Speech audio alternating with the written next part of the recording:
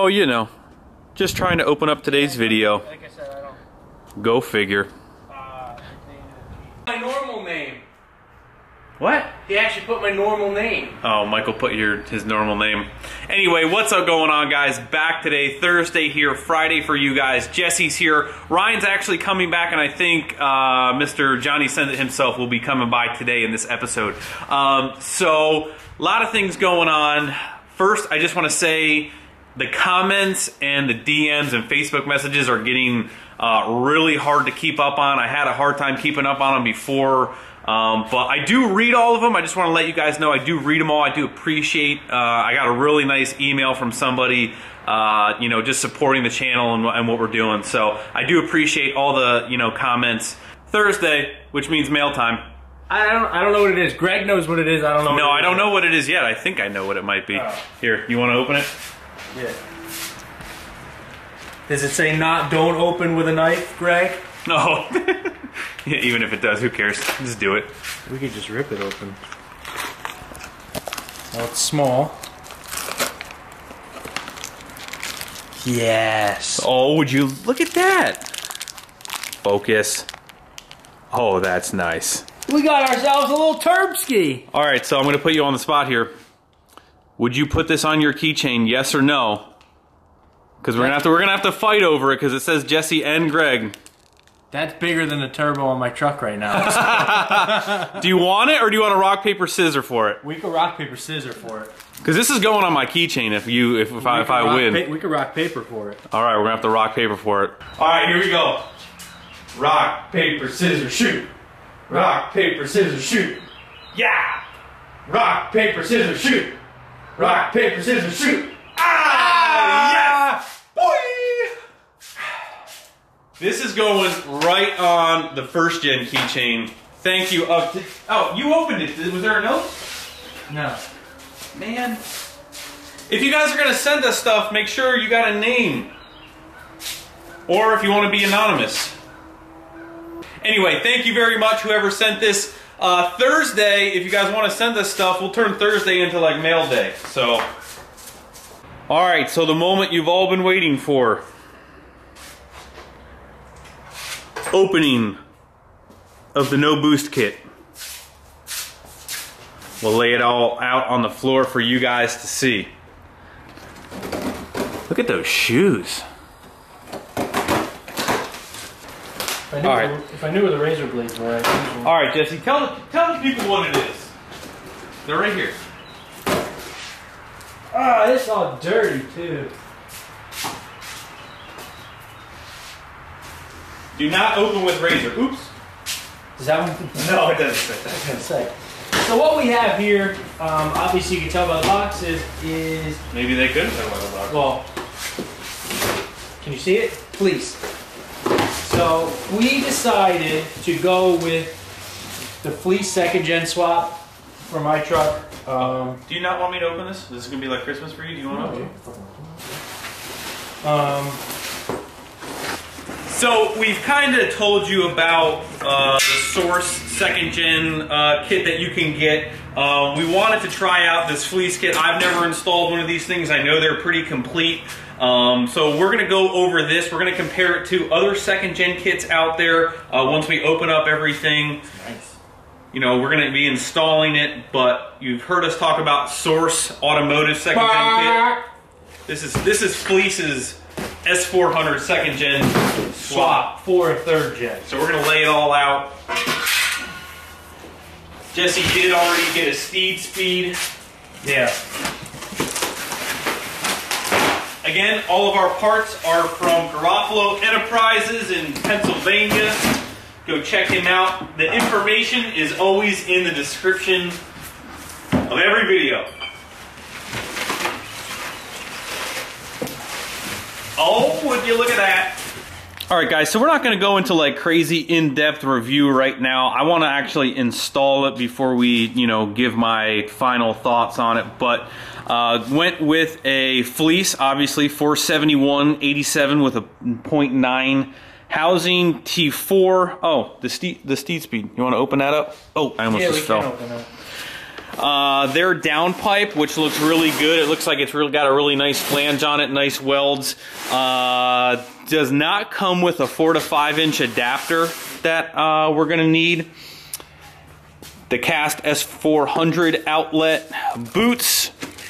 The hot pipe comes with their drain, the nice stainless braided drain, all the gaskets, everything like that.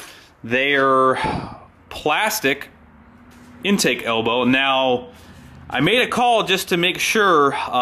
Source uses a 6-inch intake pipe. This uses a slightly smaller, which I don't think is a performance really gain or loss there, but as you can see, there's no sensor port for your factory sensor, which Source's pipe does have one. So just a key note there. Boot. You know, you're making an awful lot of noise over there. Well, you forgot to open it. I did. My fault. Nice filter jobby. Got the oil feed, which this is actually wrapped in just high temp stuff. It is actually a stainless braided hose. All of the adapters, clamps, downpipe clamp, and that's pretty much it. So this is going to be going on hopefully soon. Really busy schedule with tons of stuff going on. You're going to love what's inside that. Whole bunch of packing peanuts, I think.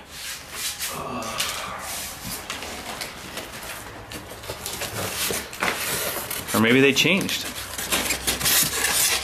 Hey, no packing peanuts. They used to. Thank goodness.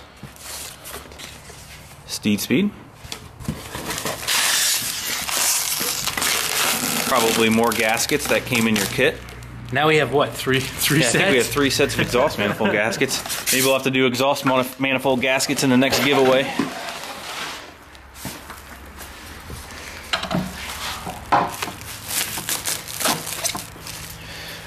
And we're not going to unwrap that, but you guys know what a T4 Steed Speed looks like. Just got the regular outlet on it, nothing crazy. Puts it right in the nice position for the downpipe and everything. So that is our no boost delete kit. All right, so what we're gonna do before Ryan gets here, we're gonna try and actually get some work done on Jesse's truck. We're gonna get the gauges. The first step that I usually do is try and run from the sensor into the cab.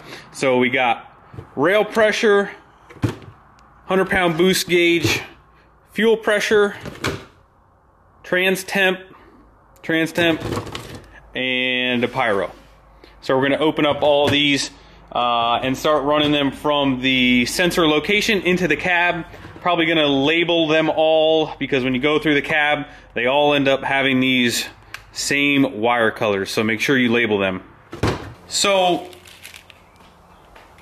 the other pro tip that I can give you before you start wiring your gauges, we always use this 1/4 inch wire loom, and before you even start putting the sensors in the spot, basically pre-loom this, you know, a decent amount. That way, when you run it in the cab, it's already pre-loomed in the engine bay. So I'll literally spread this out.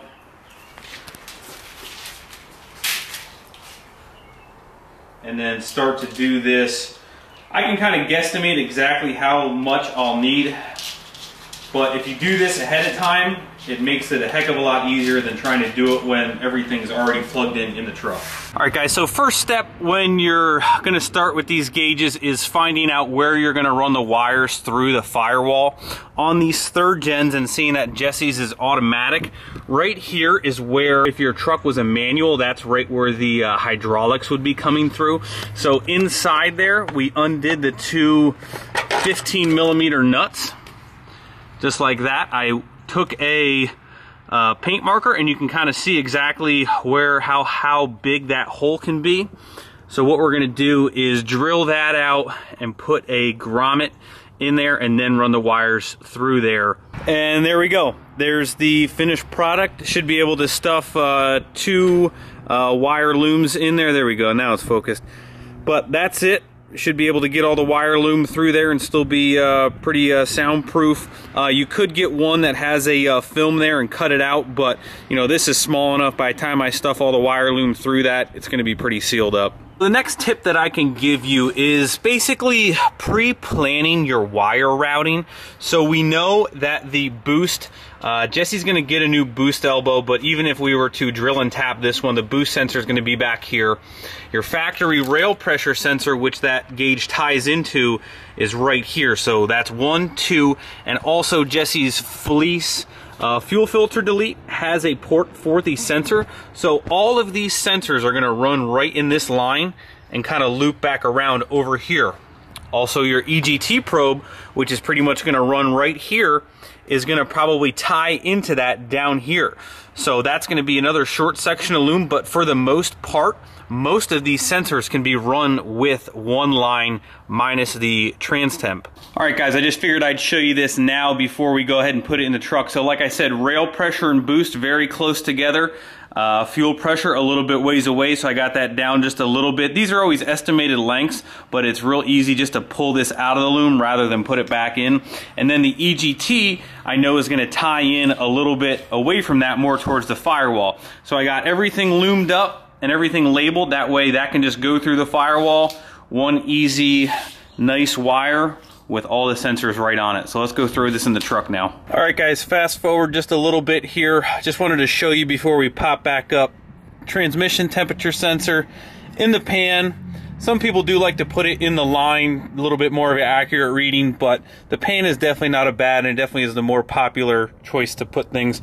So got the line here, tied right up here, and then it's kind of hard to see, but I tie it right back into the factory harness running up along the transmission, up by your factory engine connectors, and then we'll make the crossover to come up by the firewall. But just wanted to show you that, guys, down here.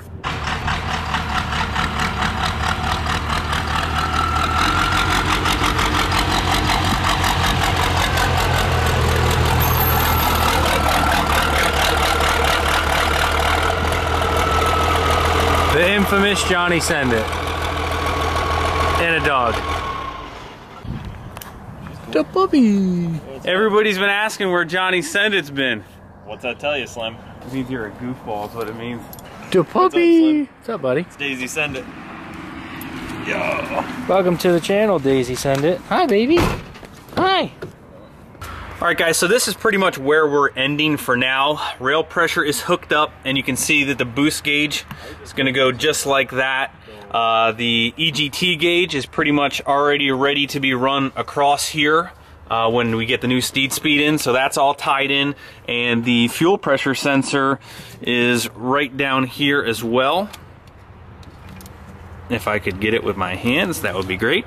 You can see right down here, and that's going to go right where the factory fuel filter is now. So all of this tied into one loop, run all the way back around there, just like that, with that grommet right in there. Basically can barely tell once all this is going to get plugged in. And the trans wire came up here, kind of comes across here. I know you can't really see jack crap, but that's good. If you can't see it, you don't even know it's there. So basically that's all you can really see. We're gonna put those bolts back in, get that all secured. But basically everything is run in the cab now, and pretty much that's half your install. That is gonna be part one of the gauges. As you could tell, we got Mr.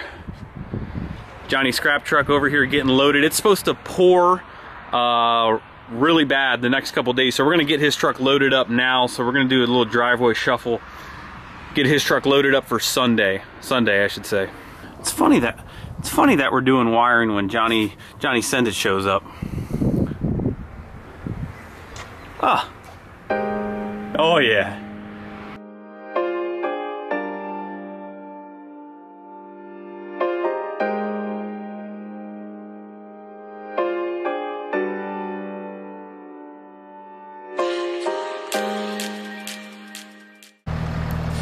Bye, Johnny. Love you, bye. Love you, bye. All right. Well, now what? Well, now what? getting late, it's getting windy, it's getting dark already. It looks like it's gonna rain. Son of a... Get it.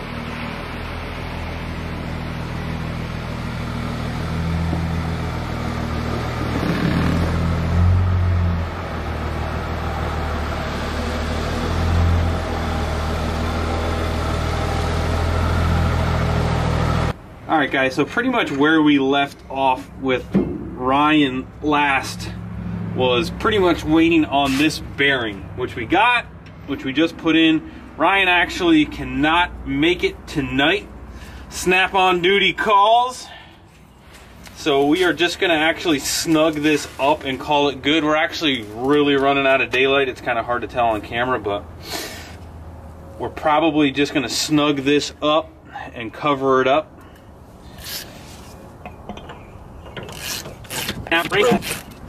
Yeah, wow. Had my trusty bungees holding the drum so it didn't fall overnight. I think it's getting dark quick. It's getting dark very quick. Shove the old rag back in there. Jesse's gonna wrap it and bag it. Voila! Alright, what do we need here, Jeff? What do we need here, Jeff? Got a couple wire bolts.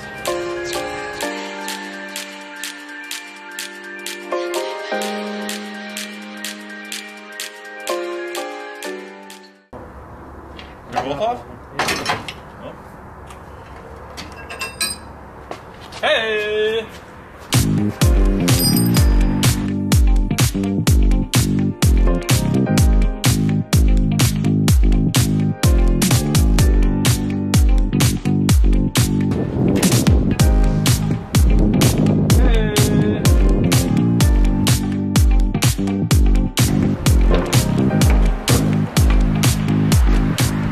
Now, I know you might not be able to tell on camera, and you got to use your imagination a little bit, but no grill inserts on the right, grill inserts on the left. I'd probably take them out, get them all resprayed black if they were to stay in, but if we cut all the tabs off and had a big intercooler sitting in the front of this thing with no condenser in the way, just a big intercooler, I don't know, what do you guys think? Inserts, no inserts? Oh, by the way, have you liked the video yet? If you haven't, you should like the video. Oh, I hear something rolling by. I hear something rolling by. Probably Andrew. Oh, and it's Andrew.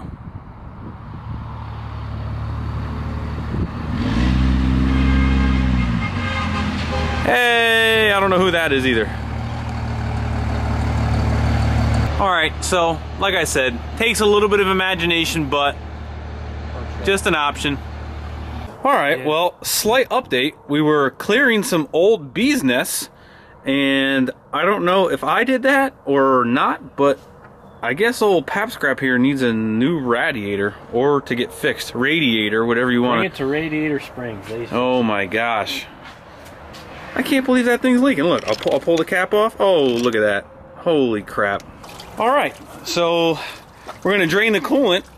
We were planning on taking the front end apart, obviously, because we're going to need to get to the front end to do the killer dowel pin, but what a lovely location to put a drain in.